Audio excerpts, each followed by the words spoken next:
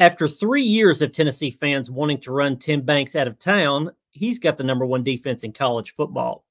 Was Banks an elite defensive coordinator all along, or has he been blessed this season with the right combo of Jimmys and Joes? Welcome to the Volunteer State. I'm Tennessee beat writer Adam Sparks, along with John Adams of the Knoxville News Sentinel. The Vols are finally going to face a good offense this week at Arkansas, or maybe their good offense. So what better time to answer this question about Tim Banks? Was he actually really good at his job all along? Also, we'll touch on that Georgia-Alabama thriller and what it could mean for Tennessee moving ahead. John, let's jump right into the Tim Banks topic. And I'll tell you, this has been on my mind for the last couple of weeks while reading my mailbag, where Tennessee fans submit questions and their general thoughts on the team and gripes and all this sort of thing. And the one that I've been getting for the past 2 or 3 weeks about Tim Banks is quite different than the one that I had gotten the previous 3 years. Things like, back up the Brinks truck. You got to pay this guy. You got to keep him. You got to do whatever it takes. Give him a blank check.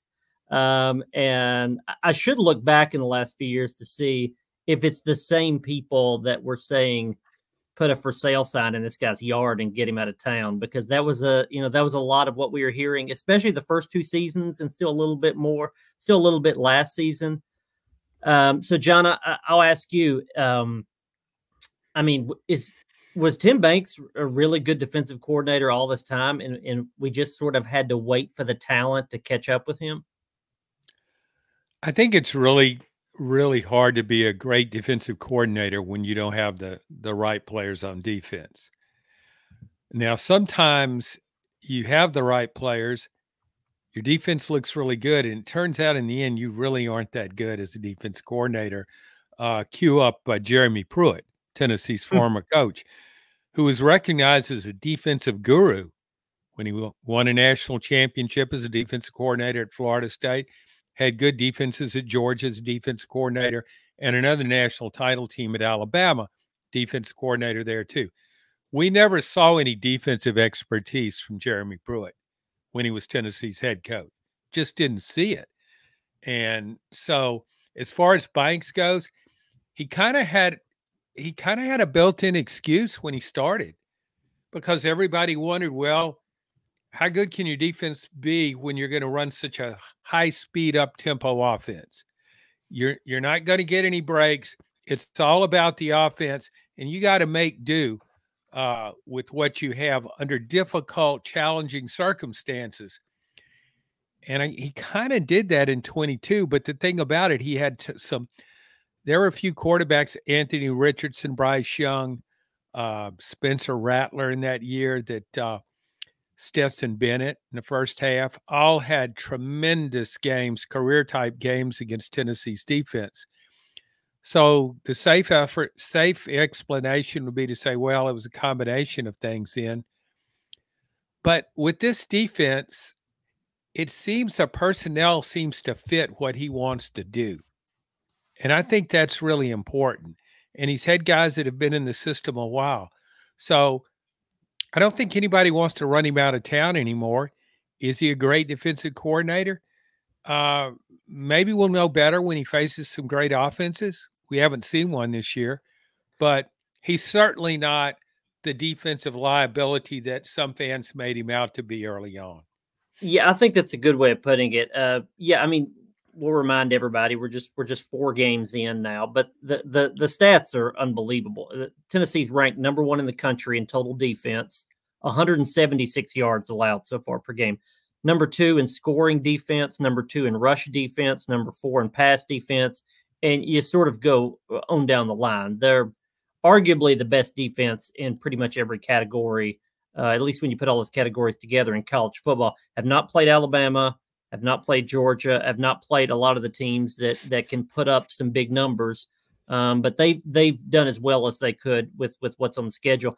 John, you mentioned the 22 season. Of course, that was the year when Tennessee broke all those offensive records, and the defense would just sort of like hang on for wins. And the Florida game was a good one because Anthony Richardson threw for 450 something yards, and still Tennessee Tennessee went up big, and still it took the last play. Kamal Hadden got a pick, I remember, to seal that win. The quarterback club meeting that next Monday, I have a distinct memory of Tim Banks being the guest speaker. People that don't go to the Tennessee quarterback club, you typically an assistant coach will come, and they're scheduled, a few weeks out. And Tim Banks was going to be the assistant coach that would go and talk to the fans at the quarterback club. It was right after that Florida game, and there's a Q&A session where fans can raise their hand and ask a question. And the first question to Tim Banks after that Florida game was, "Tim, what's wrong with your defense?" Yeah. and that's sort of the questions he's been facing the past, at least the first 2.5 seasons. And not just from Tennessee fans. I mean, we've posed these or had these criticisms of him also. Some of them warranted, I would say. But John, you talked about sort of what he inherited, which was very little. If you look at the numbers of his 4 years, as the roster got better, total defense, they were 99th in the country in Tim Banks' first season, 99th, then 92, then 33. And then this year, number 1 in total defense. Same trend on scoring defense. They were 90th in that first season under Heupel in scoring defense, 90, then 36. Then last year, 22 was a very underrated, good defensive team last year. And then this year, number 2 in scoring defense. So, I mean, I think the takeaway somewhat is, as they've gathered up more depth, accumulated more depth, and got better players and recruited better, the better the players, the better Tim Banks looks. I think it's maybe as simple as that. Yeah, and it starts up front. That's been pretty well circulated through the years. And Tennessee has a defensive front unlike any I've seen this season. We're accustomed to seeing Alabama and Georgia with these kind of defensive fronts. They can stonewall a running game, bring immense pressure on a quarterback when he's back to pass. Tennessee hasn't had one like this, not this dominant. And what's so interesting about it is the rotation. You wrote a really good story on this a while back about the just paltry number of snaps that the first teamers are playing. Everybody's fresh. And to me, so many games are decided in the fourth quarter because your defensive front, if it's been pass rushing all game long, or if it's been trying to cover those bubble screens to the outside, running horizontally all the time, you get worn down, and it's hardest to sustain a rush. But that's not a problem for Tennessee. So it's one thing to have that ability, to have that kind of depth, but then you got to be willing to implement it. You got to have the courage to do it. You got to have the courage to say, well, these are my 4 best guys, but there's not that difference between this 4 and the next 4 or the 4 after that. And so I give Tim Banks, it's not just on him, it's the whole defensive staff. Rodney Garner is certainly an elite defensive line coach. Nobody would question that. But so they deserve credit for the way they're using that. The thing is, everybody has depth, but are you willing to use it? And some people aren't. They don't trust the backups. Tim Banks has trusted the backups on defense in the defensive front, and they're delivering. So when you have that kind of front, it just changes things. Now your linebacking core, and I had questions about the linebacking core going into the season, but the linebackers look really good. They seem to be covering more ground, in part because they don't have to worry so much about blockers. The blockers are getting walled off by that defensive front. And then the secondary, everybody wonders, will Stevens' secondary, will it be any better? And it has been. Quarterbacks don't have a lot of time to pick apart a secondary, but the secondary's also made plays. So you put it all together, and it's how you make those pieces fit and how you line up your defense to play to its strengths and cover the weaknesses. And I think Tennessee has done really well at that. I can't really see any defenses right now, but maybe against a better offense we will. Yeah, the depth on the defensive line, I mean, there's obvious advantages to that. There's even a psychological edge to that. And I think we've talked about this before, about how if you're an offensive lineman, you see just a new guy every 3 or 4 plays, and that guy's fresh. I'm not sure if this showed up. I was in Norman, Oklahoma for the Oklahoma game, obviously, and I don't know if this showed up on the TV broadcast or not. But if you remember back to when Tennessee got the safety, it's Jason Jenkins and a couple other guys got the safety. I think it was a play or two before that. There was a false start by Oklahoma, and you saw Tennessee's defensive line jumping up and down and sort of mocking Oklahoma's offensive line. And it was just sort of there was this contrast of a worn out offensive line and these jovial guys on the other side that knew they were going to play like 6 snaps in the whole game. And this was like number 2 of their 6 snaps. And I just feel like there's got to be some kind of psychological edge to that. I think for Tim Banks particularly, you know, if people don't know, and sometimes it's hard to see when Tennessee is so offensively driven, but Tim Banks matches Josh Heupel in that he's very aggressive. Tim Banks loves to blitz. He did that when he was at Penn State. He did that when he was at Cincinnati. He loves to blitz. And if your defensive line is, let's say, just average, which Tennessee's was the first couple years of his tenure, if your defensive line is just average, when you blitz a safety or blitz a couple of linebackers, you're sort of trying to inflict pain, inflict a wound that is not there already. You know what I mean? Like your defensive line is blocked. You're rolling the dice and saying, my guy is going to blitz and he's going to get there before that quarterback can release the ball. With the way that they're blitzing now, I think it's quite different. So if you take my my inflict a wound analogy here, with what they have now, it's sort of like the knife is already in there of what the defensive line has done, and the blitz is just sort of turning the knife because they're beating one-on-one blocks, they're taking on double teams, and so when you already have that advantage up front, and that quarterback is already feeling that pressure from the front 4, when you're blitzing somebody, it's just sort of an overwhelming factor. It's sort of leaning into a place where you're already winning. And I think Tim Banks just relishes that. He knows that his defensive line can get there anyway. So I'm just sort of going to double down and send another guy up there. And so it works into his mentality. So I just think, and if you look at the pieces they've added, you mentioned linebackers, Keenan Peely, the guy at the portal, we had to wait a full year to see him.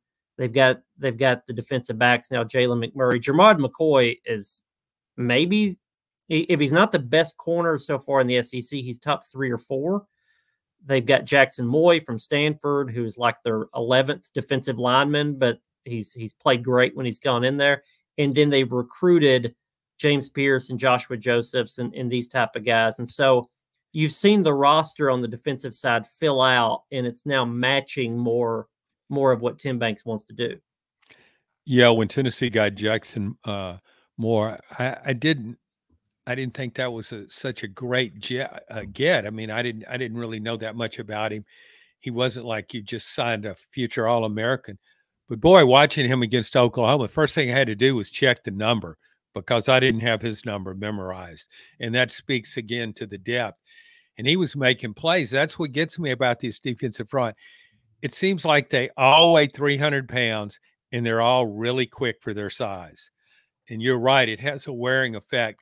I'm glad you brought that up about blitzing because the general theory is, and it's a good one, if you have a powerful front 4 and you don't need much help to sustain a pass rush, that's such an advantage. You can keep your safeties, don't have to worry about stuff as much. It's really a nice thing to lean on. However, if you're already winning the battle up front, and then you bring in other guys as well, the way you described it, it does have to me, an overwhelming effect. It's just, oh my God, we can't block this front 4. And now they're sitting, they got a corner blitz coming, a delayed blitz by the safety. We don't know where they're coming from. So it's as though Tim Banks is playing with house money. Yeah, my front 4 is really good. But wait till you get a load of the whole blitz package we're bringing. You think it's rough now? It's only going to get worse. And I think it does have a demoralizing effect on on offenses and on offensive coordinators. So what's interesting about Tim Banks' situation is this is sort of a contract year for him. You know, we always use that term with NFL players. We do that some with NIL guys going into the portal, that you have that 1 year where you're sort of trying to cash in on your value. And that's this year for him. His contract, he got an extension, I think it was a couple of years ago. His contract will run up in January. He made $1.3 million a year his first season when he got to Tennessee, went up to 1.4. And the last 2 seasons, he's made $1.5 million plus the bonuses they get if they go to a bowl or whatever. But $1.5 million, for the listeners out there, I don't know if that sounds like a lot or a little. It's pretty good for assistants. The top assistant coaches in college football make between 1.3 and 2 million. I think the highest is like 2.1, 2.2, something like that. So he's sort of in like that top 20 paid assistant coaches, especially coordinators. So, John, the question is, when it comes to January or probably before that, Tim Banks will be due for an extension, probably 2 years. Usually Josh Heupel signs his coordinators for 2 years, not 1, for obvious reasons. Does he deserve an extension already? Can we say that? And does he deserve a raise? Will he get more than $1.5 million? Well, if this season unfolds the way it has so far, if in the end of November we're still having this conversation about Tennessee having the #1 defense in the country, yes, he'll get a raise. And he would be very valuable on an open market. His value skyrockets when you have this kind of season. I still, as good as I think this defense is, I still want to see it against a well-rounded, dynamic offense. We haven't seen anything close to that. The 3 FBS teams Tennessee's played. It also played FCS opponent Chattanooga. The 3 FBS teams, none of those rank better than 100th nationally in total offense. Now, part of that had to do because they faced Tennessee's defense, but none of these offenses are proficient. As good as Oklahoma is ordinarily on offense, this offense is nothing like that. North Carolina State beat Northern Illinois last Saturday with 171 yards total offense. I didn't think that was possible. And Kent State is at the very bottom nationally in total offense, and that's the best bet of the year. It will stay there. It's already lost 2 quarterbacks. Tennessee played all those teams. That to me is what's interesting about the Arkansas game, because I look at Arkansas and I was looking up numbers, stats after the game Saturday, and Arkansas is 13th in the country in total offense. Well, I've watched Arkansas in 3 games. I never thought I was watching a top 10, top 15 offense, but those were the numbers. I'm still not sure how much Arkansas can test this defense. It's on paper, it is certainly better than anything Tennessee's faced. But I'm starting to wonder if we will have to get to the Alabama game before we can coronate Tennessee's defense as the best out there. We might just have to wait. Yeah, I think it's a good point, because they haven't played a good offense yet. I thought maybe Grayson McCall, NC State, would be a passer that they could check off of, hey, we faced this really good. But the offense was not good. The passing offense was not good. And he lost his starting job after that game.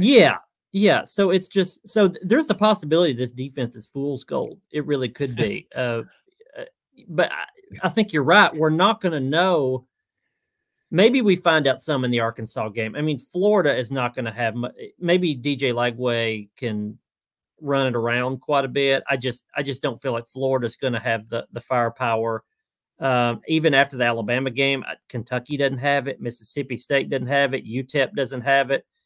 Vanderbilt doesn't really have it. I mean, they got a quarterback that can run around, but there's a couple of those guys on the schedule. One of them this week.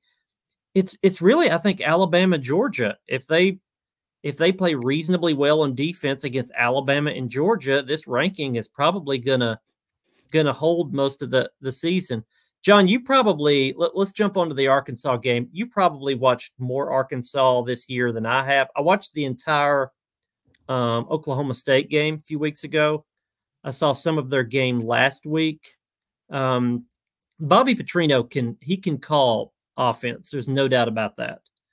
He can take a subpar group of players and turn them into at least a pretty productive offense.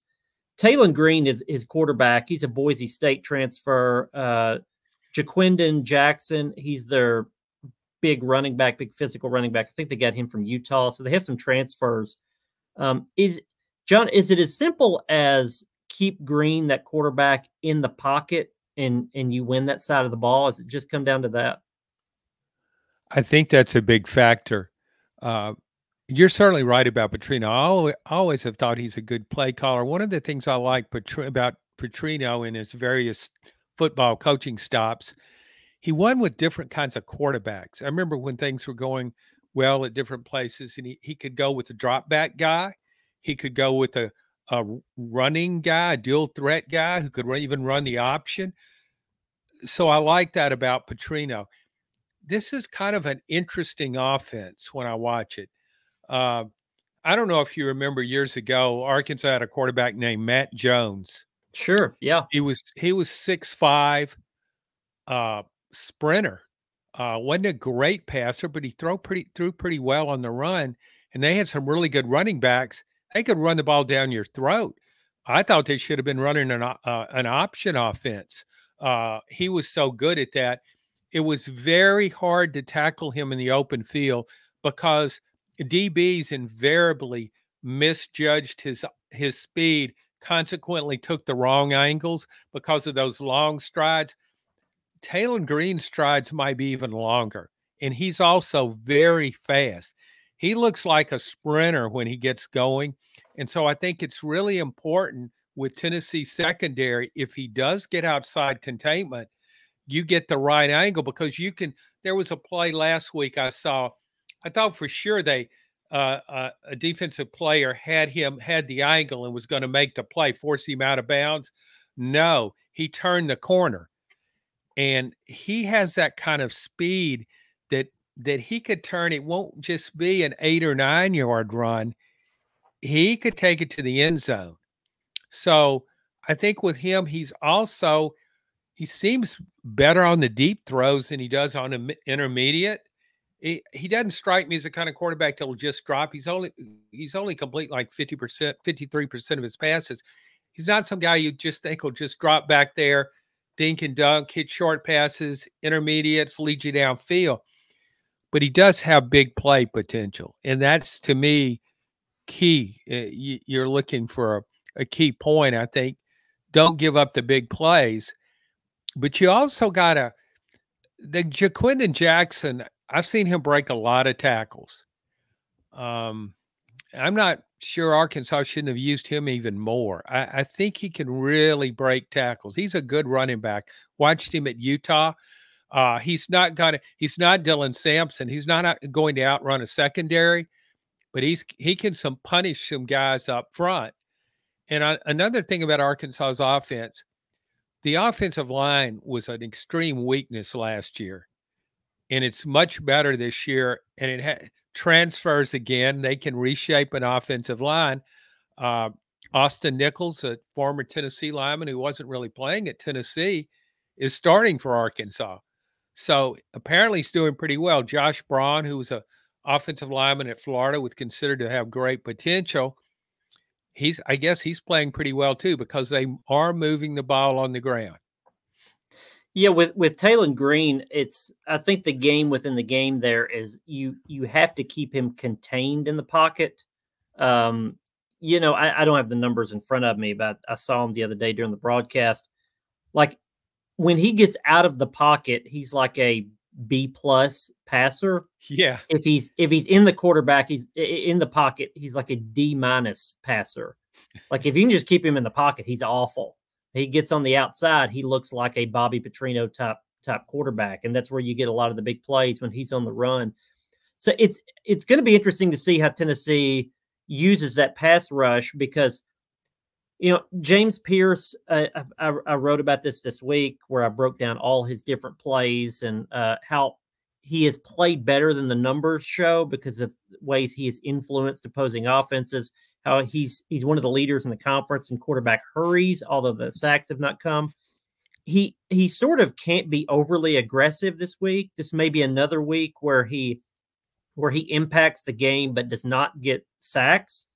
Because if he is rushing real far upfield, it's going to leave a lane for Taylon Green to run in. Same way with Joshua Josephs or Tyree West or Dominic Bailey on the other side.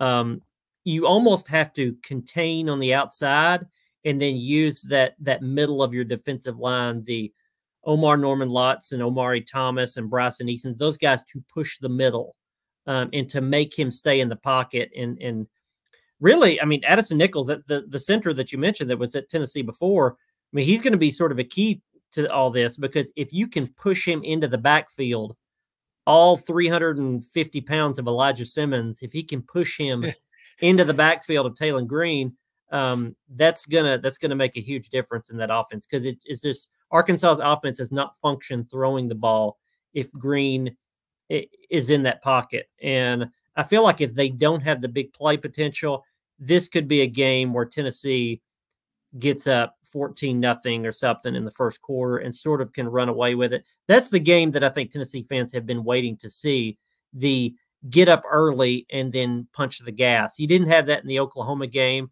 I found it interesting that Sam Pittman said on his Monday presser that he found a lot of quote-unquote interesting things in Venables' defensive scheme that he used against Tennessee. Maybe some elements of that defense are going to be mimicked by Arkansas if they can do that.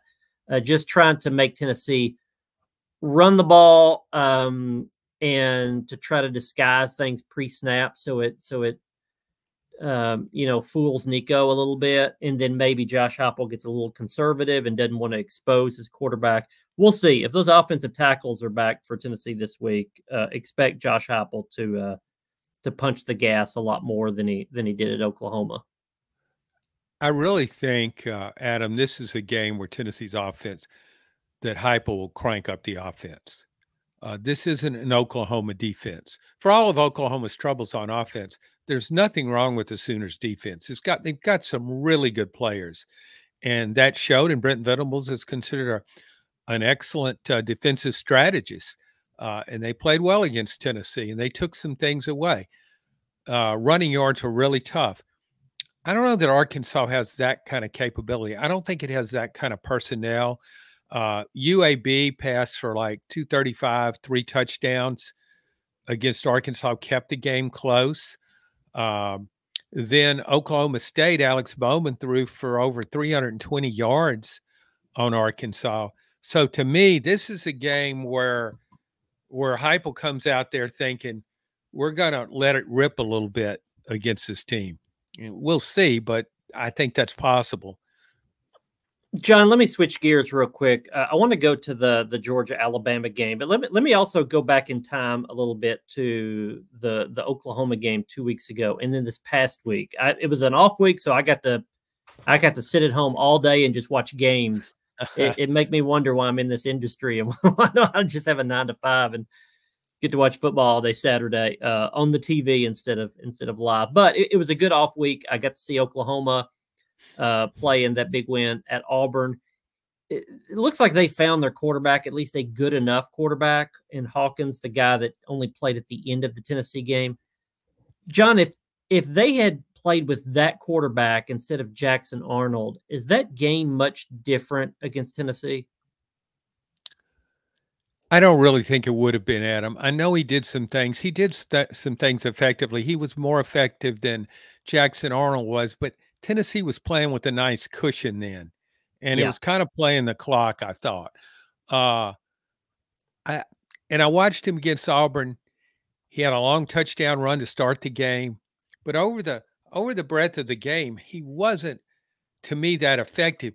The reason he is more valuable in my mind, and the reason he's the quarterback right now instead of Jackson Arnold, I know it's popular to criticize Jackson Arnold at this point. He had trouble with turnovers in his first 4 starts, but you look at Jackson Arnold's a good passer. He's also mobile, but Oklahoma doesn't have any receivers. I mean, when you're down 5 receivers, clearly your top 3 receivers, and you can make a case top 5, but definitely top 3. How many teams would be that adept at throwing the ball? And certainly if you're Jackson Arnold and you're already playing behind an ineffectual offensive line, and now you got no receivers, you're better off just handing the ball to Michael Hawkins and say, well, just go make a play. Good luck with that. He's very athletic. He'll put his, you probably saw that play where he dove into the end zone. It was reminiscent of John Elway in a Super Bowl many years ago, but he just threw himself up there and sort of helicoptered in the end zone. I really think if Oklahoma gets its receivers back and that offensive line gets better, it might be better with Arnold at quarterback. Maybe not, but I think also it could beat some teams that we don't see it beating right now. Tennessee played Oklahoma at the perfect time. So I think if Oklahoma won some games it wasn't supposed to win, that win for Tennessee would look even better later on. Yeah, it looked a little better for Tennessee, the fact that they did win that game. Yes. And we'll see. Oklahoma has a brutal schedule coming, but they could maybe compete. Yeah, I thought around that quarterback Hawkins, I thought the vibes were better than his production. Like you said, sacrificing his body and had a couple of highlights, but like if you look at it, it wasn't. I think if he had started the Oklahoma game, Tennessee's approach would have been a little different.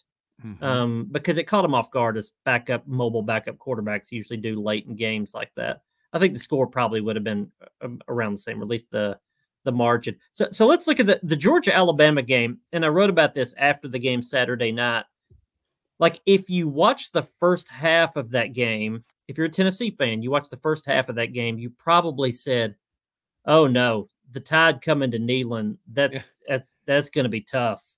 And also you looked at it and said, maybe Georgia is beatable in Athens this year.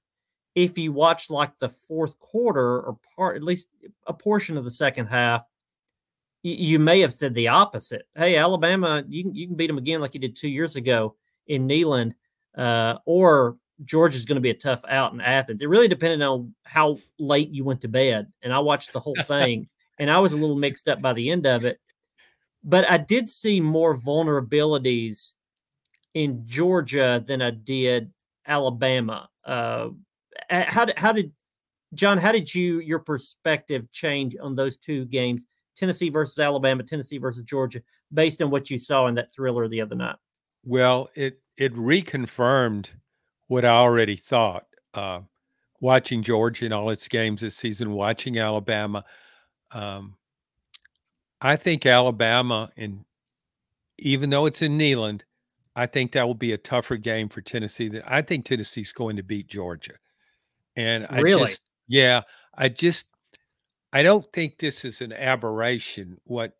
I think Georgia has some problems on offense, and I'm not sure it can correct them. For one thing now, I've watched 2 defensive fronts pretty much shut down Georgia's running game. And I know Trevor Etienne's a good running back, but they're not blocking people in the run. They're doing better in pass protection, but not in the run. It couldn't move Kentucky. It couldn't move Alabama. I don't think it'll move Tennessee. And then you're going to have to lean on Carson Beck, who is a very accurate passer. And he's had a shoulder problem this year. I don't know if it affected him in that game. He underthrew some balls. I don't know if that's a fair assessment, but I still like him as a passer. I still think he's a first-round draft pick, but he needs more help than, say, Jalen Milroe does. Jalen Milroe just creates so much on his own. He's a nightmare for defenses because his combination of speed and his improvisational ability. He can go off script and do very well. I think Carson Beck looked unsure of himself early on, which is a strange thing to say. A guy that looked very in control last year, especially in Neyland. He looked very in control in third downs, a very accurate passer. I think we're seeing the results of losing a Brock Bowers. I think we're seeing the results of a guy that has been in the system for so long and having that safety net of Bowers and knowing that's there.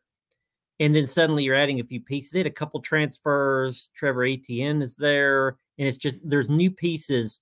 And it's rare now to have a veteran quarterback that's been in a system for so long. And it's when you shake up things a little bit, it can sort of ruin the stability. And I think Carson Beck has been a guy that has really taken advantage of the stability. So I say all that to say what we saw the other night, it may be very different by the time Tennessee gets to Athens, and he may have found his safety net in a tight end or a wide receiver, running back, or whatever. I wonder defensively. I saw some athletes with Alabama, maybe that I didn't see as much out of Georgia on the defensive side. In those games the past few years, you think about the one 2 years ago, Alabama did not have the secondary to match up with Tennessee. And Josh Heupel sort of carved up that secondary when Hendon Hooker threw for 400 and something yards or whatever and won that game. But then in the Georgia game that same year, I know we're comparing 2 years apart, but this team has some similarities to that one. That same year, really the last 2 years, Tennessee matched up with Georgia poorly in that Tennessee wants to spread people out on offense to sort of expose holes in space. And when you do that against Georgia, Georgia had elite athletes on every part of the field on its defense. And so you're sort of getting matchups that Georgia's going to win one-on-ones in. Like you're hurting yourself almost to spread them out sometimes because Georgia's corners out in space are going to win man-to-man coverage. When you're isolating Georgia's defensive line, typically you're going to also lose those one-on-ones. So spacing Georgia out doesn't make any difference. It may make a little more difference this year because I see elite players on Georgia's side of the ball, but I don't see as many of them. And I do have some questions in their secondary after seeing what Jalen Milroe did, getting out of the pocket and throwing on the run. I think Nico has some of those qualities, at least, that could be developed. And so I wonder, too, if Georgia is more beatable. I just wonder, my question with you is how much does the fact that the Georgia game is in Athens and the Alabama game is in Neyland, does that not twist you a little bit more towards thinking Alabama's more beatable? Yes, it does. And that was what I thought going into the season. I thought Alabama was a game Tennessee could win. I thought it would be harder to win at Sanford Stadium. But that was also with the image I had of Georgia, which has been a few years in the making under Kirby Smart, back-to-back national titles. Tennessee hasn't come close to Georgia. There was that 27-13 game, but that was because Georgia shut down its offense in the rain. So it really hasn't come close to Georgia. But I look at this Georgia team differently. And it's funny how, it was a great game because of the comeback, because of how good Alabama was initially and then the comeback. But I didn't look at either one of those teams and say, at any point when Alabama was going up 28-0 and when Georgia was making that fourth quarter drive to glory, I didn't look at either one of them and say, boy, nobody's going to touch these teams. They'll have a rematch for the national title. I never thought that. And Alabama's secondary play in that second half, some of those Georgia guys were just open by leaps and bounds. They were just so wide open. It reminded me of the game you referenced between Tennessee and Alabama 2 years ago when nobody covered Jalen Hyatt. And that Alabama defense had 3 future NFL guys in the secondary. So a lot of it might be scheme. But see, I wonder about that Alabama secondary. If you can't cover better than that, I think Tennessee has better receivers. So I guess my main takeaway from that game was Tennessee might be better than both these teams. Yeah, and I think maybe my takeaway from that is that maybe there's a lot of parity in the top 15 teams of college football this year, which is, part of that is NIL and the transfer portal, probably more so the transfer portal, because you can go out and shift your roster around year to year. But it's also perfect timing because we've got a 12-team playoff this year. And my biggest fear was that we have a 12-team playoff and there's only like 2 elite teams and we just have to sit and wait till they play. I don't think that's the case this year. I think you probably have 8 teams that could win the national championship, at least judging it from like a month and a half into the season right now. In Tennessee, of what we've seen so far, could be one of those teams. So could Georgia and Alabama, and those games will obviously carry a lot of weight. But Tennessee has a while to go before then. Tennessee goes on the road, as we mentioned before, at Arkansas this week. That's another road game in the SEC. And then they're home for really 5 weeks, 4 home games, plus another bye week, another off week. But they've got to beat Arkansas to get to Alabama and then to get to Georgia. I will be in Fayetteville to cover that game. John will have commentary, obviously, from the game. Mike Wilson will also help us out with some coverage there. And you can follow all that coverage on KnoxNews.com. Subscribe to the pod, listen to the pod every week. And thanks for listening to this edition of the Volunteer State.